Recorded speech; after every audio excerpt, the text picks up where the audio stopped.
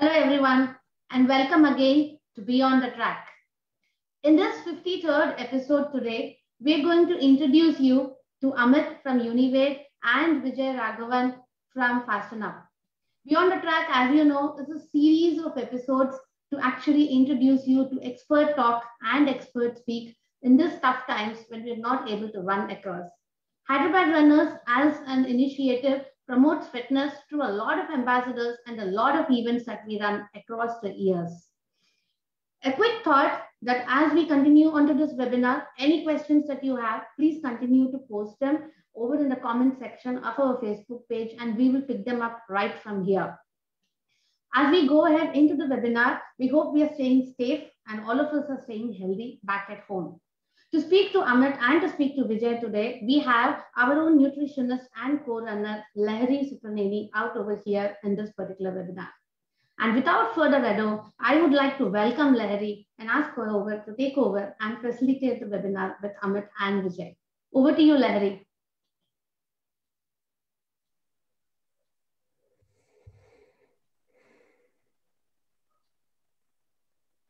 Thank you, Revati, for the introduction.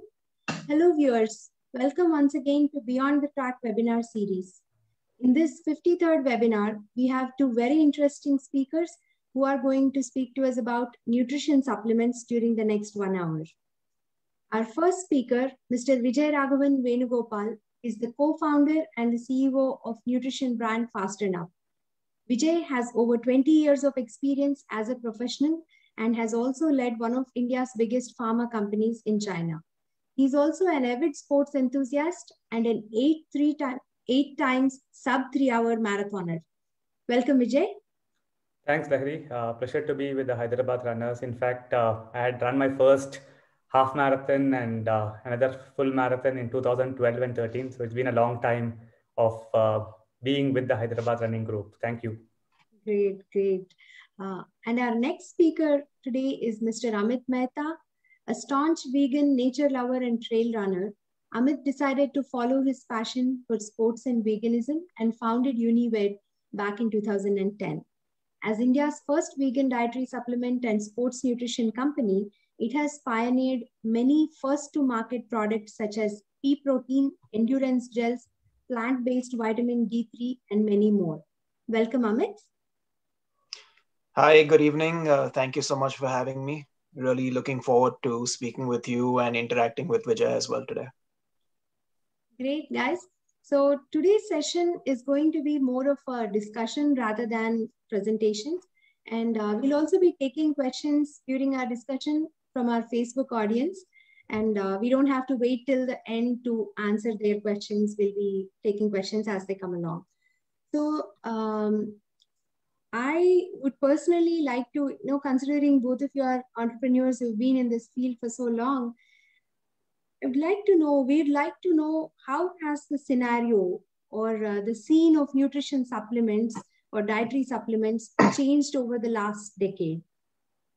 So I'd like to Vijay, can you please give your input on this? Well, sufficient to say that we have come a long way in terms of sports nutrition. So when I started getting back to running in 2012, there was very little of nutrition around and very little knowledge about running itself. And there were pioneers in the form of multiple running groups across the country like Hyderabad, Bangalore, doing their bit in terms of propagating running. And nutrition is obviously something which is not given due importance. I think it's changed, but it still has a long way to go. So it has come a long way, right from the time that, you had, people having to seek out electrolytes. I think brands like Unived and, FastnUp and so many other brands have come in. And I think what it has done is earlier one had to go out and seek out supplementation from friends and family who were traveling into India from US, etc. So I remember having my first set of gels while I was traveling into UK. And I had picked up gels there and come back and started using it. So I think now it's changed. We have at least 3-4 brands out there who are doing their bit into the nutrition framework. And I think now the community itself is much more aware. They are looking forward to more options available, and I think that's good. And I think the journey is still going on. It has a long way to go, and that's how I would say. Totally. I agree with you, especially, trying to look for supplements elsewhere. Somebody is traveling and we want them to get us supplements from there and all. What do you think, Amit? What has your experience been? It's been over 10 years for Unived, right? So in the last 10 years, how do you think the scene has changed? Yeah, I mean, night and day difference. I think Vijay has summed it up pretty well. For us, in our journey when we started in 2010, nutrition just as a subject and as an industry was very, very nascent. I would say the dietary supplement brands back then were Revital and more mainstream products that you see ads of on television. You didn't really have boutique nutrition companies or supplement brands such as Unived, FastnUp, and a lot of other companies that have come out now. So for us, it was very difficult when we started because one, there was no market, and two, because there was no market, there was no sort of history in this field. There was nothing to work off of. So everything had to be sort of created from the ground up. But it's come a long way. I mean, when we got into sports nutrition, I think end of 2013, early 2014. And when we were talking to runners back then, what their source of nutrition was either a GU gel brought in from the UK or from the US, or salted dates and almonds and things like that.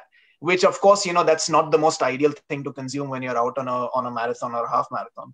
So yeah, I mean, looking at that and then fast forward to today where we have, a couple of companies offering endurance gels, a couple of companies offering recovery products, electrolytes, and things like that. We've really created a base for nutrition and for endurance specific nutrition.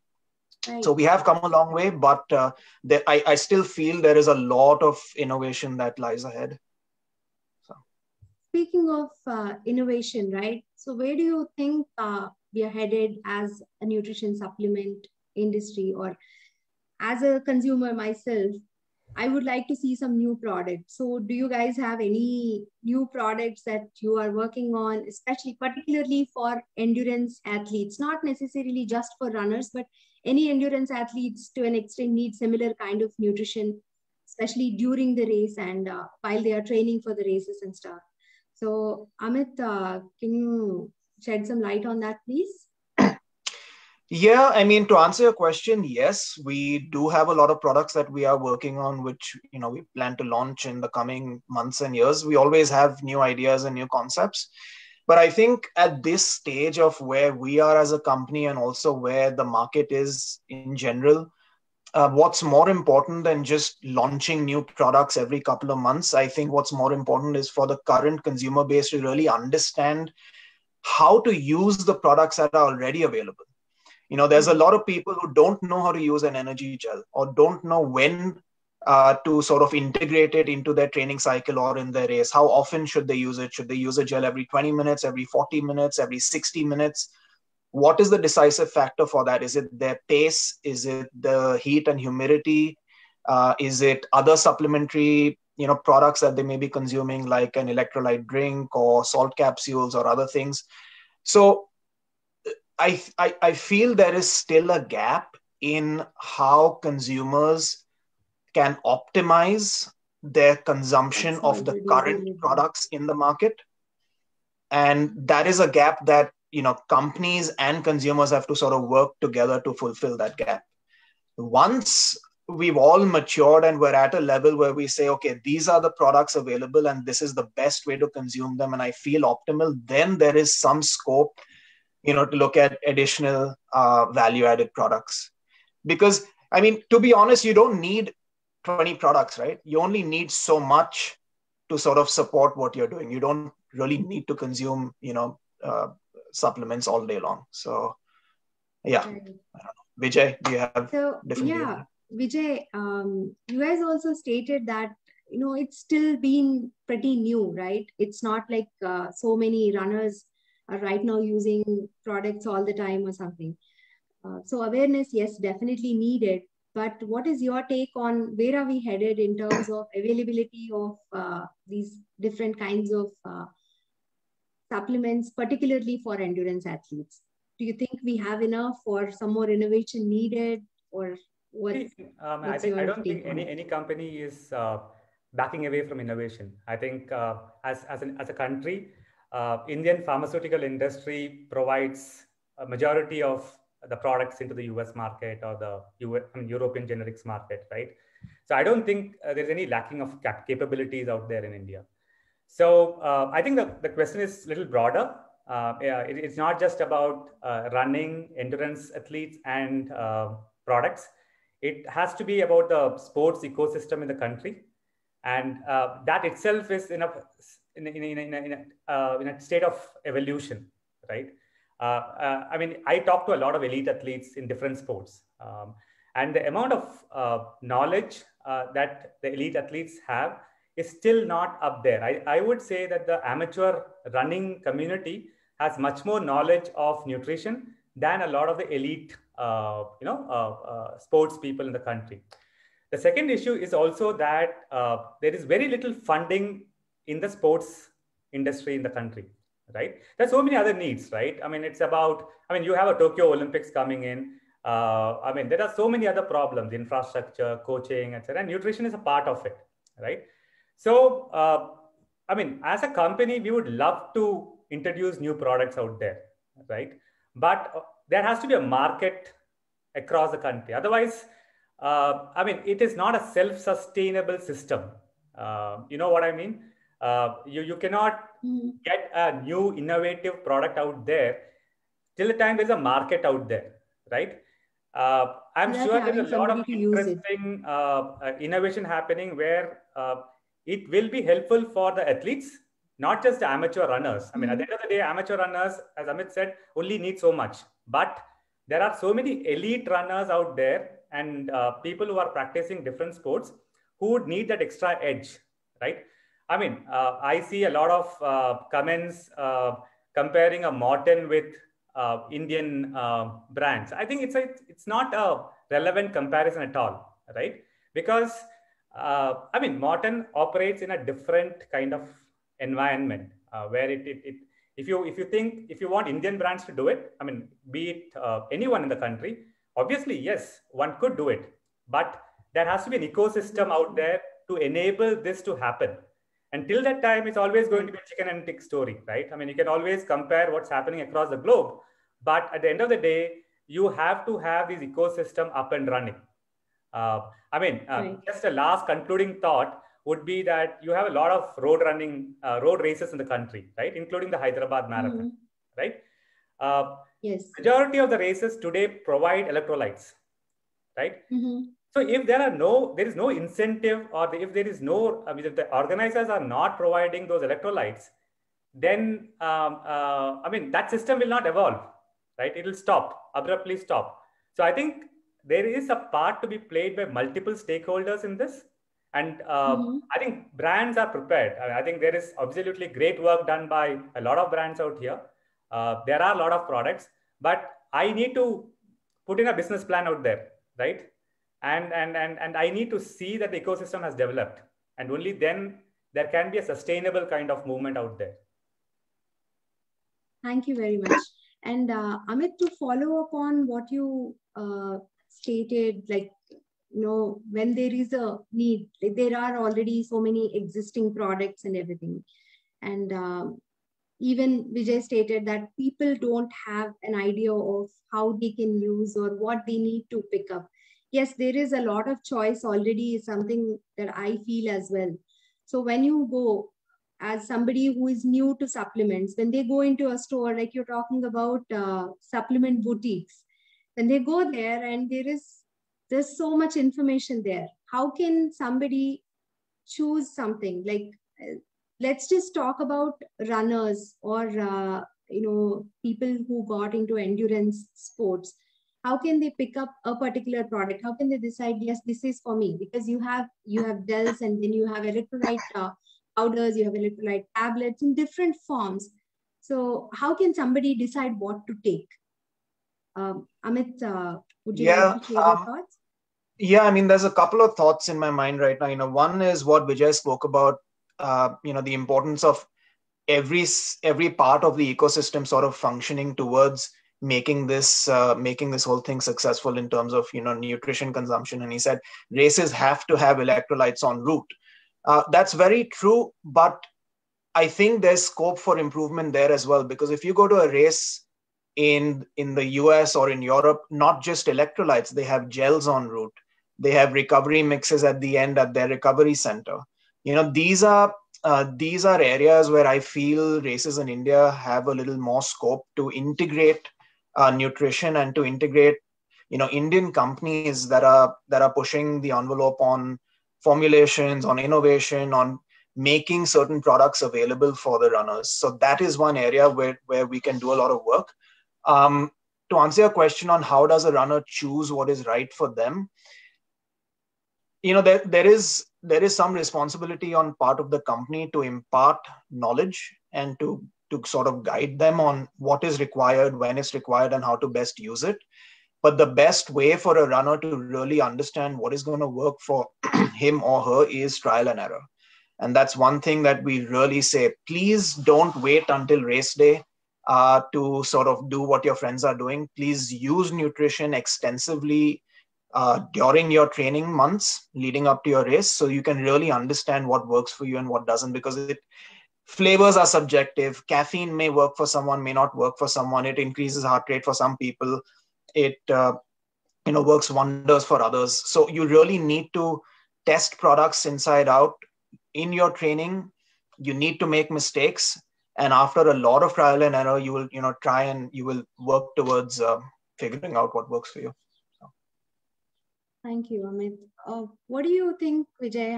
Are there any tips, let's say, for somebody just, yes, trial and error, but what would you pick first when you go? Where do you start when you are starting? Vijay, your mic is in mute. Sorry. I always say the first thing that anyone should do is to have an open mind. Now, and that is absolutely the starting point. I mean, I think there is a lot of discussion about whether you need any kind of supplement or any kind of nutrition at all, right? Now, the first thing that anyone should accept is that it is okay to experiment, right? And as Amit said, then the process starts, right? Once you have agreed that I am ready to explore and not have a fixed mindset that this is not good, this is good for me, then the matter stops, the journey stops. You don't explore, right? Right.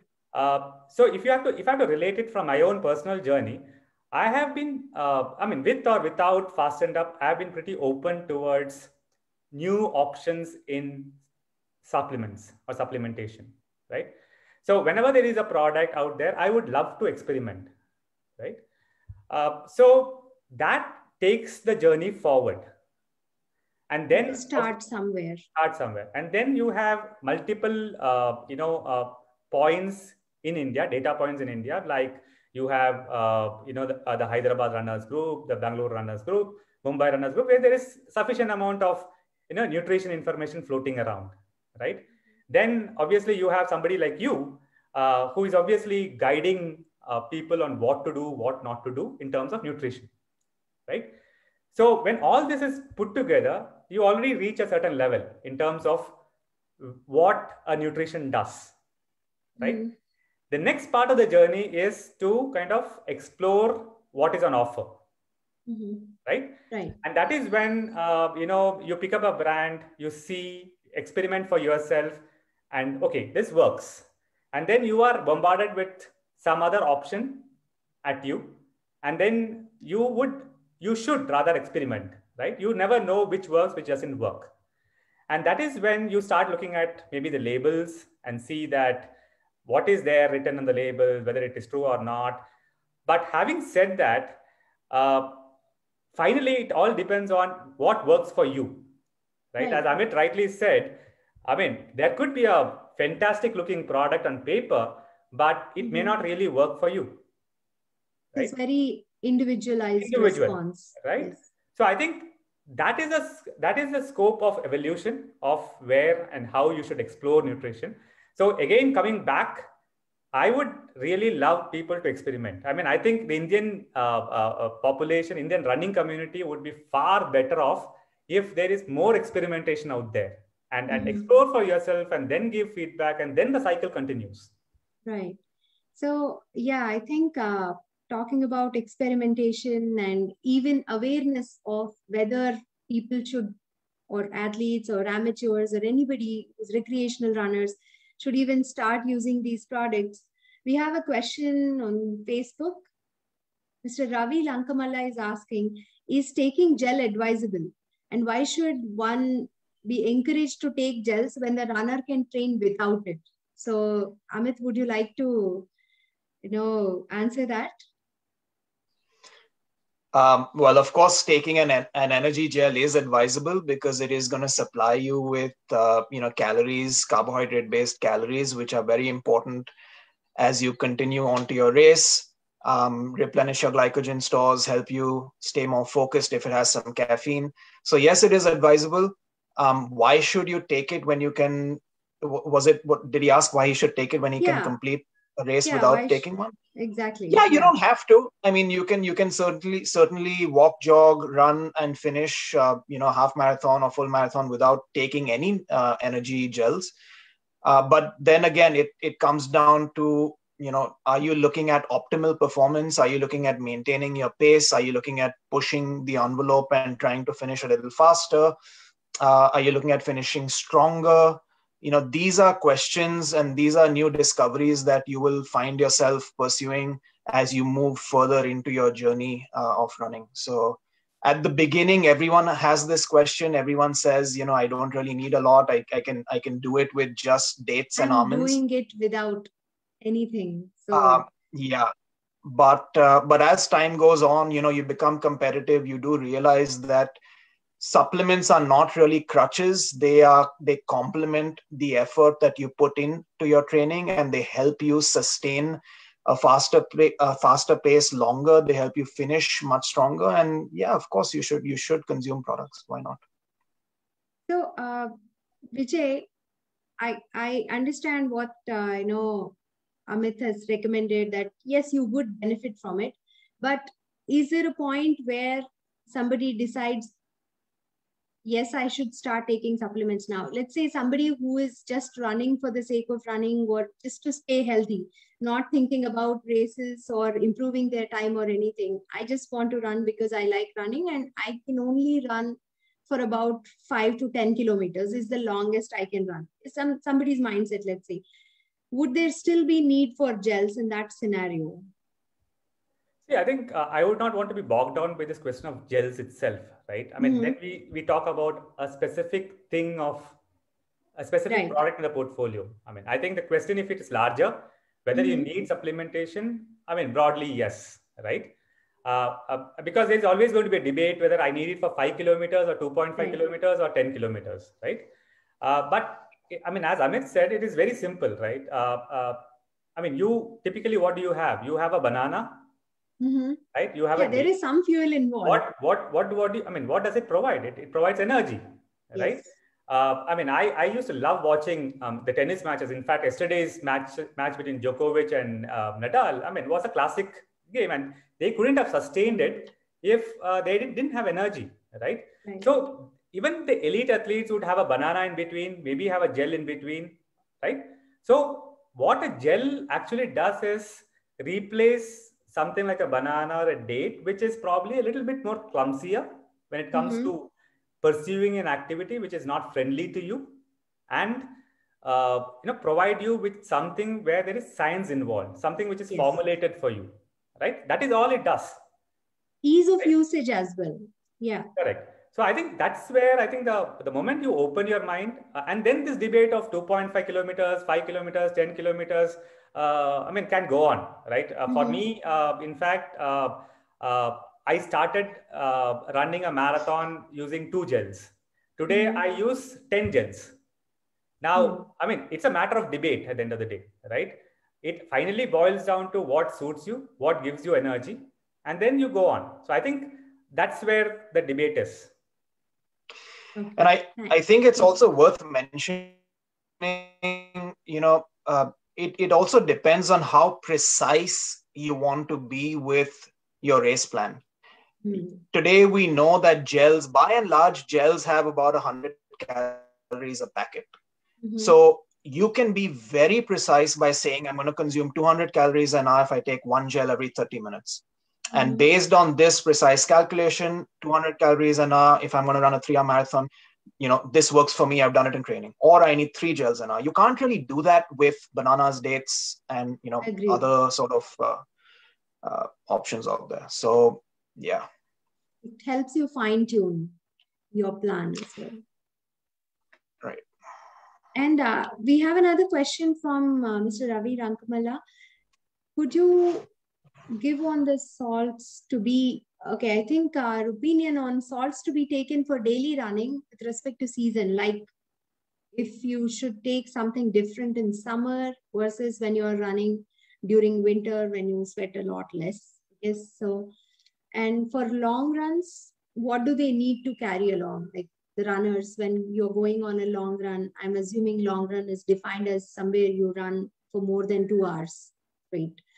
What do you need to carry along with you, whether it is gels or tablets or electrolytes in some other form? So, Vijay, would you care to contribute?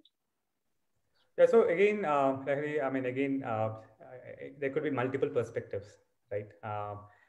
So I think for me, the simplest thing that anyone should have, and I think because I sincerely believe in it as a runner as well, and as a person who has been associated with nutrition, is that it is ideal if you have some kind of electrolytes going into your system.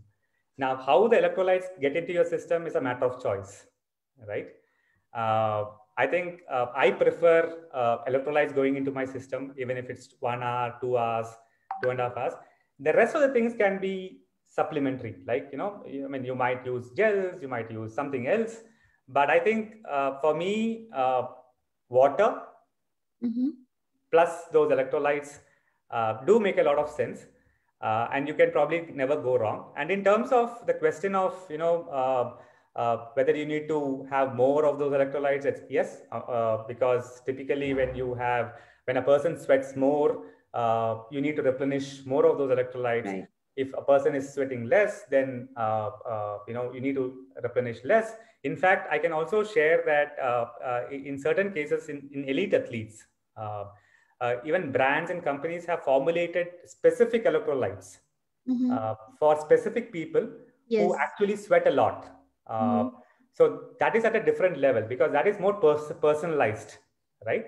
But as amateurs, what one would typically do is you kind of do it. I mean, either on advice or on trial and error, you kind of increase or decrease the intake of those electrolytes based on how the body feels over a period of time. So that is in a broad nutshell how one would go about it. So to summarize, Mr. Ravi Lankamala's both questions, what do you need to take seasonally? Again, it depends on how your body is responding to that particular season. For somebody who is sweating more during summers than winters, the electrolytes probably are lost even more during summers. At the same time, regarding gels, when we are talking about when to replenish, when do you need those extra calories? As a nutritionist, when some runners take up running just to lose some weight, in those cases, in fact, it backfires to take too many gels without having enough knowledge of how you are refueling your body during the runs and whether it is needed. Again, I think it all comes down to what is the purpose of your run. Why are you running? What is the goal for that particular run? And if you are training for a particular event, then you train accordingly, and then you take gels or plan to take gels, electrolytes, and all those things accordingly, is what I gathered and added some of my thoughts too. So do you guys agree that we summarized it okay? Yeah, I think so. I think Vijay sort of, hit the nail on the head when he spoke about the importance of electrolytes. The only thing that I'd like to add is, if it is a long run, you may want to consider some carbohydrate use as well, even though you feel you may not need it, just because it will shorten your recovery time post run. Definitely. So, yes. So that is something that you should consider. And again, at least for me, the choice of nutrition largely depends on intensity and duration of your run. Workout, yeah, a run, yes. So the same person in the same weather conditions, everything else being the same, intensity and duration will be the decisive factors. Agreed. on what the nutrition intake what for that day is. Choose. Yeah. Thank you very much. So now I have a question about, now we have all these new supplements coming into the market. And I know for a fact, at least in the US, how they are regulated and how a person can pick a particular product, being assured that, okay, this has the dosage of so-and-so ingredient as it is specified on the label. Do we have anything like that in India? Like, is the supplement industry regulated as closely as the pharmaceutical industry is? Amit? In my opinion, no. But I believe Vijay may have a better, well-rounded answer on this, because he's sort of in both industries, or has been in both industries. But yeah, and it's not only pertinent to India. I don't think even in the US, the dietary supplement industry is certainly not as regulated, as strictly regulated as the pharma industry, and that's the case world over. So a lot depends on what individual certifications each dietary supplement company is pursuing. ISO, GMP, or some of them even want EDQM and FDA approvals, depending on the size of the company. So it depends on that, and then of course just the value system and the pedigree that the company sort of works on. So. So Vijay, as Amit said, you have experience in both pharmaceutical and nutraceutical or dietary supplement area. So would you like to share some of that with us?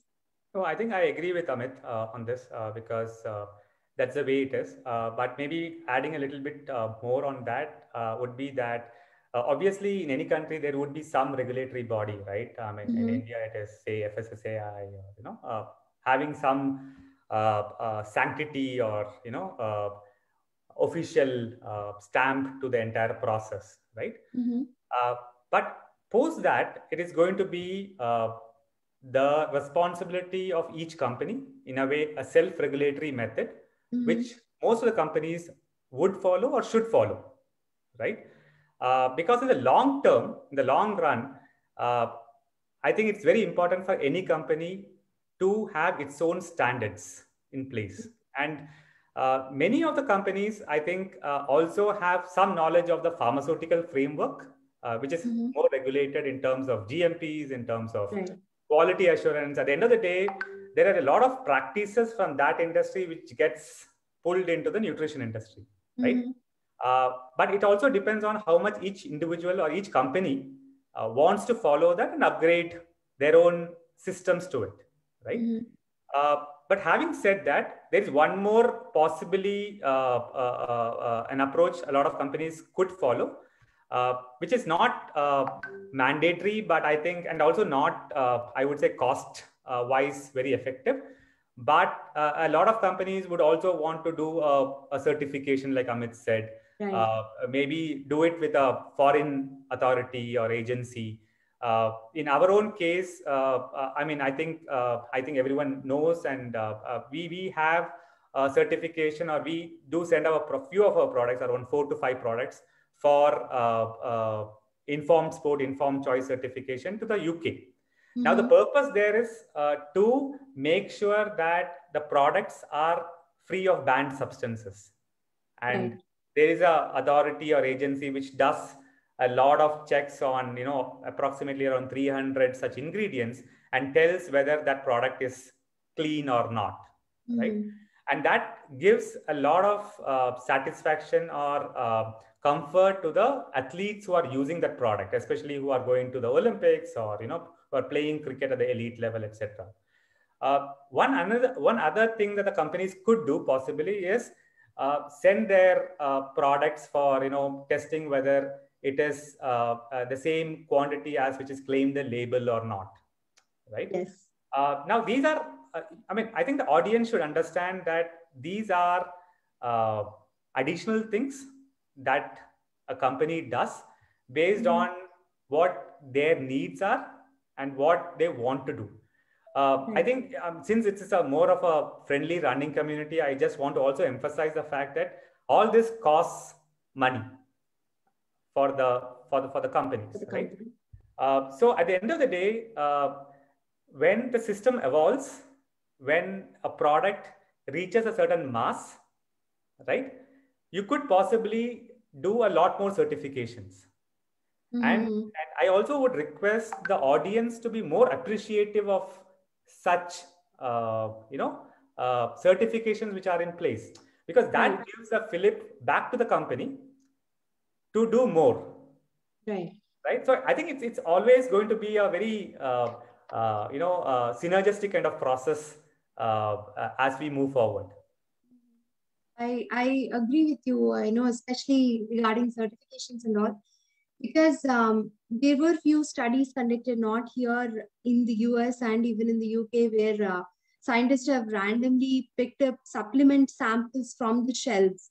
And unfortunately, there are so many cases in which not even 10% of the active ingredient was there inside the supplement. So in this case, I think this is the kind of information when you come across, you become skeptical of whatever products are available out there in the market. And having the certification makes you trust the product. Okay, somebody else has verified, because I'm not going to really be able to check whether there is 400 IU or 1600 IU or 1000 IU of vitamin D3 as is mentioned on the label. So the only way I would know is, okay, there is another concerned party who has certified that this product is, has whatever it says or claims that it has. So absolutely. So as you're saying, it is the companies at this point that are taking the stand and that are also safeguarding the safety as well as efficacy of the product that they are putting on the shelf. One additional point, Lahiri, I think the two things. One you mentioned was that in a study which was done, brands in US, Europe also had contaminants, also had a lot of things which are wrong. So I think that is a point that it is not very specific to India alone. So it is a global problem. And that is something that all of us should, agree upon. The second thing that I would want to stress is that all imported products need not be clean, right? Because at the end of the day, they all come through a supply chain that you don't know. The ingredient quality matters, right? So it's about who your supplier of ingredients is also. What I'm trying to say is that a product which is made in US or in Europe passes through multiple hands, through multiple channels, and then comes to the consumer in India. So, I mean, there are the biggest, one of the biggest problems of the nutrition industry is a lot of fake products out there. You are never really sure whether what is being produced in a factory in US or Europe reaches you in the manner that it should reach. I mean, otherwise you would not have so many issues of doping, etc. in the country, right? And issues of fake, etc. So I would really think that if there are companies in India doing a good job, I would probably trust or bank upon those companies rather than going after global products, as long as things are mostly the same. I mean, that's the point I was trying to make. Understood. Yeah, unless they have some extra advantage, so some kind of advantage over the products that are products from companies that are based out of India and the product that is marketed or manufactured in India. So, okay. I think to add to that, the only advantage that they have is the fact that they are either an American or a European brand. There is absolutely no other advantage that, at least to my mind, that a company in the US would have over a company in India. Because today, the nutraceuticals or the ingredients that we are using, by and large, are the same. The difference would be, for example, the difference would be either a conventional ashwagandha extract or a patented, branded, clinically studied, and clinically validated ashwagandha extract. This is the choice that we have as a manufacturer.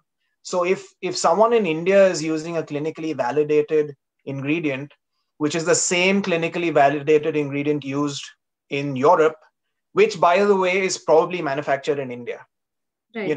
So there is no other advantage other than, one, it's made overseas, and two, unfortunately, the perception in India is, oh, if it's American, it's better.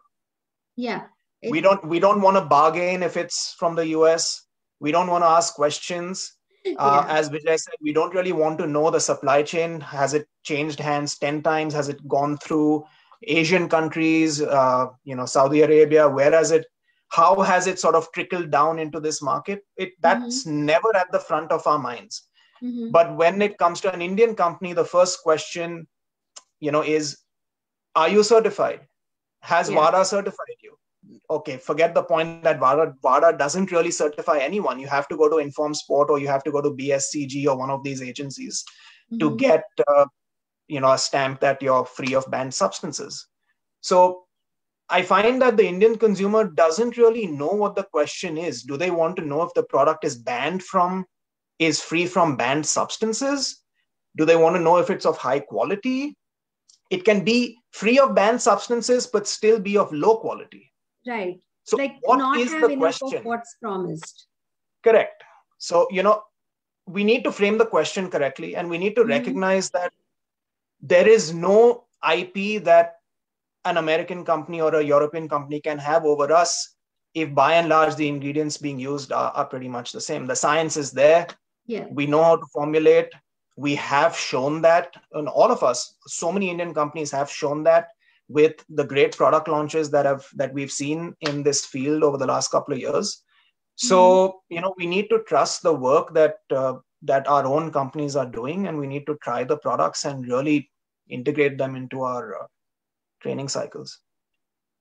Thank you very much. That's actually, I myself got a lot of information from this particular discussion. This question is actually for you, Amit.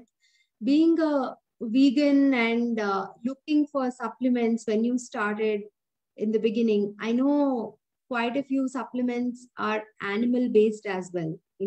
There are probably plant alternatives even before, but conventionally they have been animal based supplements, right? When you think of calcium, or when you think of D3, or even for that matter, unless you consider plant omega-3s, even DHA, EPA, all these things have been predominantly animal-based. So how did you, gather information, or how tough was it for you to set the standards for manufacturing of vegan products when you started doing this?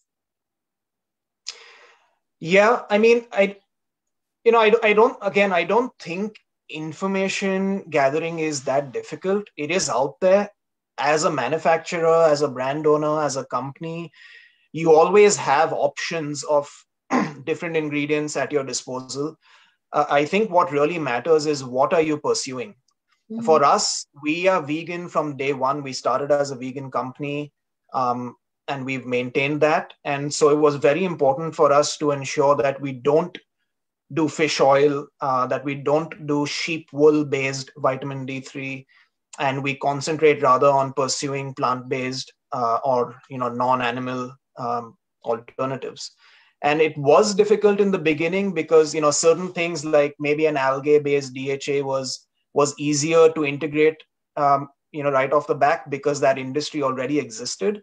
But certain other ingredients were a little difficult to sort of come by and integrate. So it has taken some time, but that's not to say that it's not possible.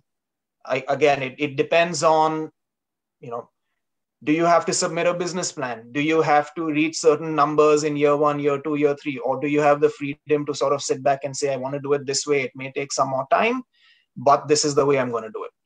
So it all comes down to, the values and the ethos and the DNA at the company. What you define yourself as. Sure. Thank you.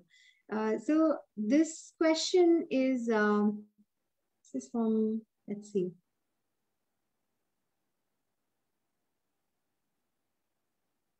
So what are the data points we need to look at for your products? Like, what should they look at? Say they want to buy something off the shelf, a pre-workout drink or something. So what should they be looking at on the label? This question is from Mr. Raghu Pitambaram. What are the data points we need to look at for your products to understand the implications of long-term use if they intend to use it?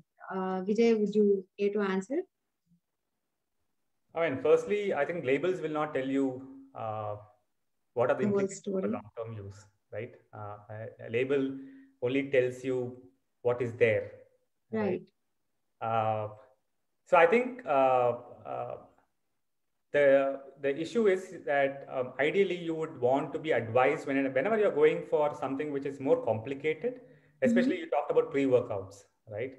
I mean, from a running perspective, there are more simpler pre-workouts. I mean, I would rather say pre-race or pre-training.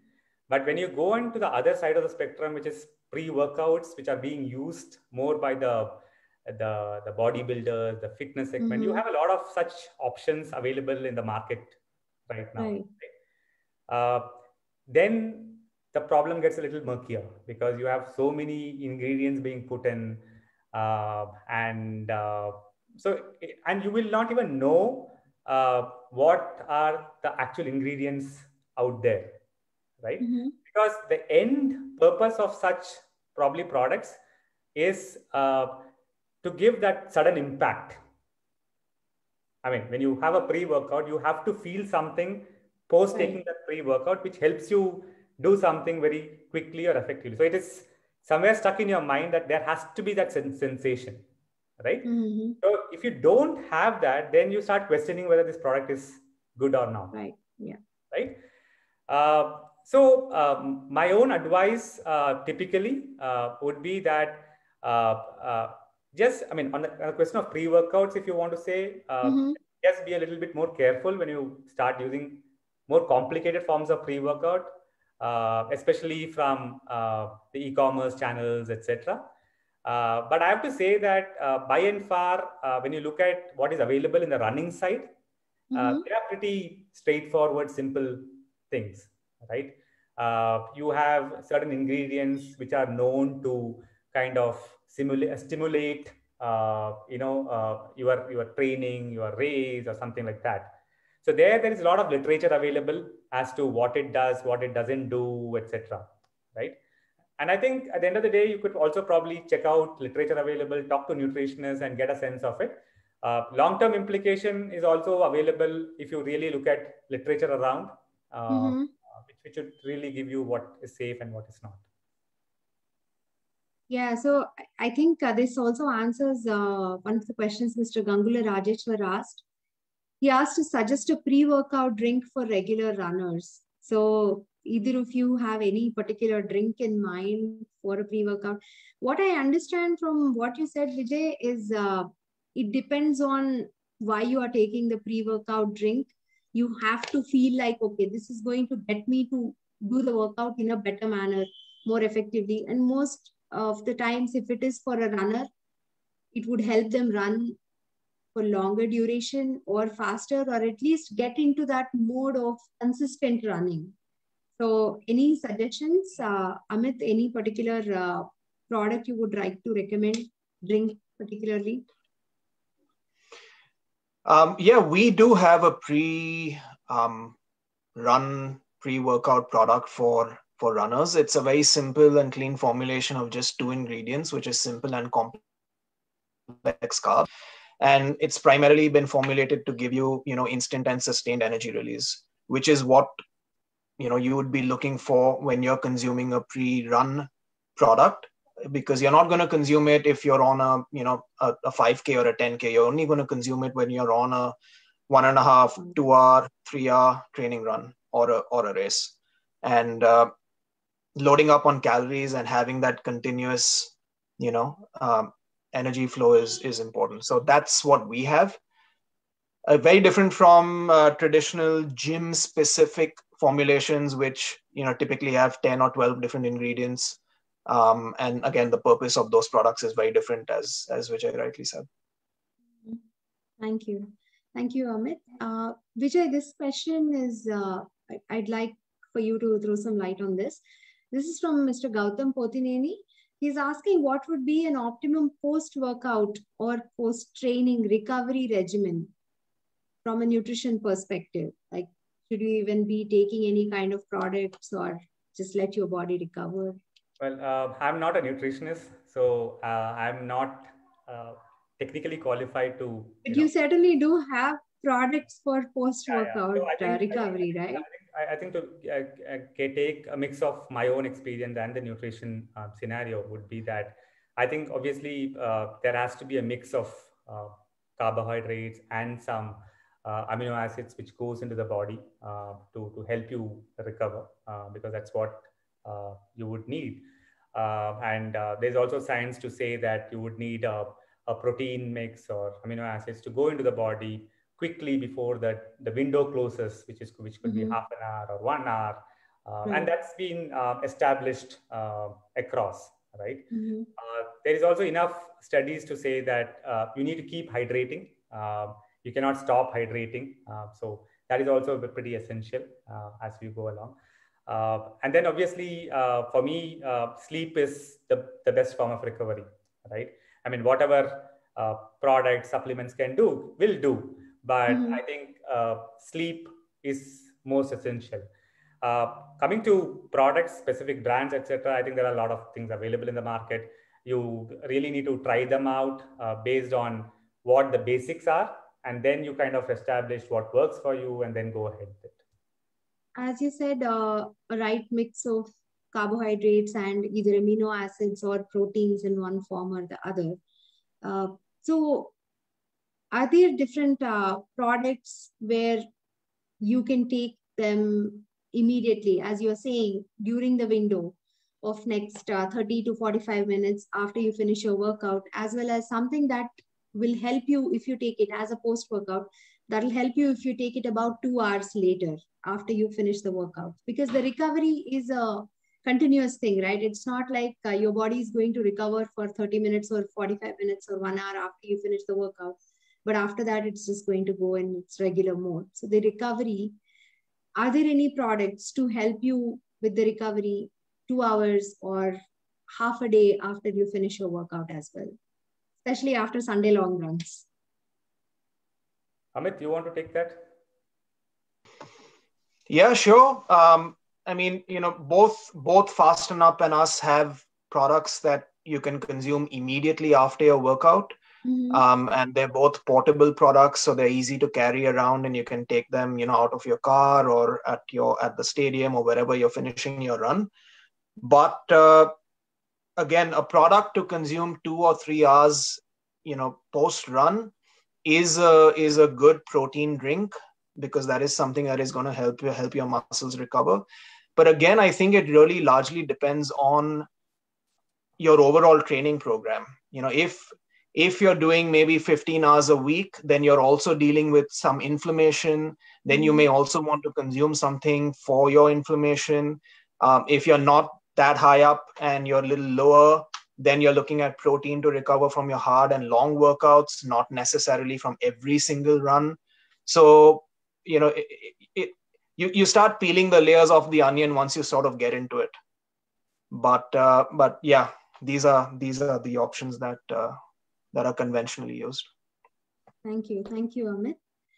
So we have a question from Mr. Murli. This is for both of you. How do you guys work on consumer education? What are you guys doing in this regard?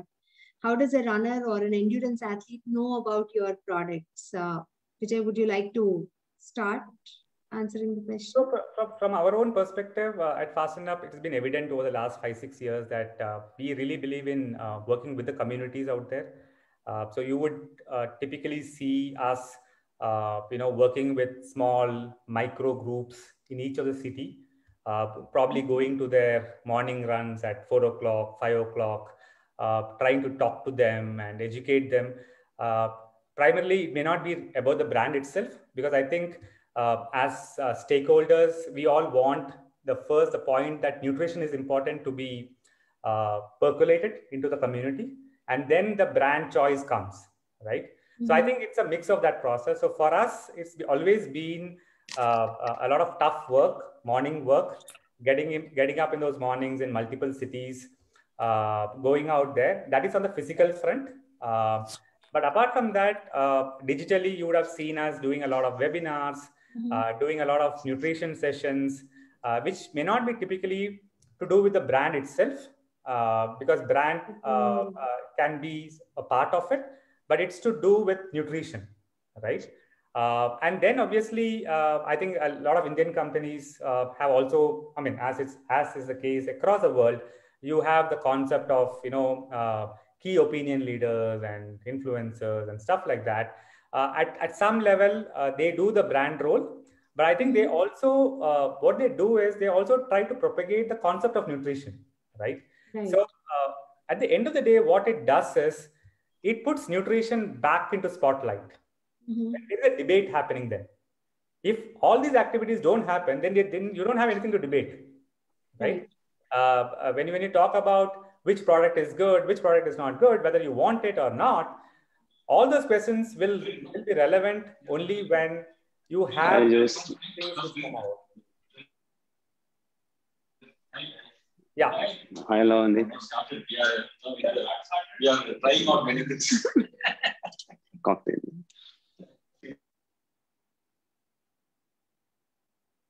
Sorry. Yeah. So I think I understand what you're saying. It's not just about marketing your own brand when you conduct these educational sessions. It's more to do with bringing awareness to the potential customer or consumer about availability of the products and also the importance overall of nutrition, and particularly how these products play a role in fulfilling the nutritional needs of an athlete or even an endurance runner or somebody who just picked up running. So Amit, would you like to share your thoughts on this? Any aspects like how Unived is promoting nutrition in general, or talking about your products, or educating people on what to use, how to use, what is available out there, etc.? Yeah, I think traditionally the same sort of methods that Vijay has already spoken about. In our case, maybe we have not been able to do it at the level and at the scale at which Vijay in the same. And the desire always is to educate the customer on the importance of nutrition, on the importance of the right type of formulations, and eventually empower them to make the right informed buying decisions for themselves. And I think that's the responsibility of the team and of the brand and the company. So that is something that we're focused on and we're trying to pursue. Thank you. And as you both rightly said, it is, it's sort of a collective responsibility to educate in order to expand the ecosystem and develop it the way you want it as well, right? It is a necessary step to even bring in new products in future or increase the marketability of existing products as well. So absolutely. It's funny you said it's a collective responsibility. It reminded me of a couple of years ago, I met Amai from Energize, from FDC, the parent company. And, we were sitting and chatting and some runners walked by because this was at an expo. And they said, oh, Energize and Unived, competitors sitting together. And, I was like, no, we're not competitors, we're contributors, right? We're all working for the same purpose, to contribute and to educate people on the importance and to bring light on nutrition, which is still very nascent in the country and has a lot of potential and catching up for people to go on. So, yeah. Thank you. So we have a question from Nagesh. Do age and other considerations come up for people to use supplements, or is it how should one approach nutrition from an age standpoint? Can, let's say, a 15-year-old who has just picked up cycling or long distance running and who started running half marathons, can they also use your supplements? Would you like to share your thoughts, Vijay, please? So I think I would like to approach it in two ways. One, there is the safety per se of products, right? I mean, so that is there from a regulatory standpoint. You have the regulations of India, which says that this is the RDA, this is how much you can take. And, there are sufficient guidelines saying that people above the age of 12 years can take it. People above the age of 2 years or 4 years can take it. I typically say, even kids take French fries, for example, right? I mean, nobody regulates those. Whether it is great to take French fries, it's up for debate, right? But more importantly, I think as a brand, as a responsible, I think, parent, I mean, for me, I have 2 daughters. The elder one is 14 years old, and she does do a little bit of, sports and, stuff like that. So I typically would not do anything to anybody else, which I wouldn't do with my daughter, right? I mean, that's the line that I would draw. Okay. So typically, it's again going to be a personal kind of opinion. Children typically, until unless there are any huge nutritional gaps which are identified by doctors or nutritionists or whatever, would not need any additional supplementation on their own, right? So till the age of, I think, 12, 13, 14 years, I would really advise them to, eat real food, eat healthy, right? And have sufficient amounts of carbohydrates, proteins, etc., which will help them, right? The only thing that I would probably advise or request them is, again, water and electrolytes, because that is something which is universal for anyone. Having said that, what I would also say that is, it doesn't mean any of the products that we make, any of the companies make, are by nature harmful, right? It is not to say that. I mean, the same way I said French fries are not harmful, right? I mean, if you take it once, twice, thrice, it is not going to harm you, right? At that instant. But it is about what you want to do, right? So typically, my own outlook on this is, by the time you hit 15 to 20, that is when you also start being more competitive, put in more efforts, etc. And that is the point that you need that extra bit, because you need faster recovery, or because you're spending almost 6-7 hours, 8 hours training, and that is when your body needs a little bit more. But having said that, finally, always good to talk to nutritionists, talk to people who are knowledgeable, and then get that guidance to whether to incorporate or what to do. Thank you for that. So Amit, as an extrapolation to this, No, he spoke mostly about youngsters and people like people who are in their teens and then in their early 20s and all. Let's talk about people who are getting into the sport of running at a very later age of, say, above 50 and all. So what does it mean for them when it comes to choosing supplements at that age? Because sometimes they probably are even starting running because their doctor advised them to do so. So can you think of any scenarios where they shouldn't be taking supplements or they would benefit from taking the supplements, like, both sides of the coin? I mean, if we have to generalize, then of course the general sort of response is yes, you need your electrolytes. Yes, you need some additional protein to help you recover. And again, depending on your volume, you may need some carbohydrate intake, to help with energy. But then once we start getting into specifics, if you're 50 plus, let's say you have joint pain, okay, you probably need a supplement to help you, or you probably are on a supplement to help you with your joint pain. If you're not, that's something you may want to consider. If you have, if you have heart conditions, or if you have certain other conditions, and you may not want to consume caffeine too much.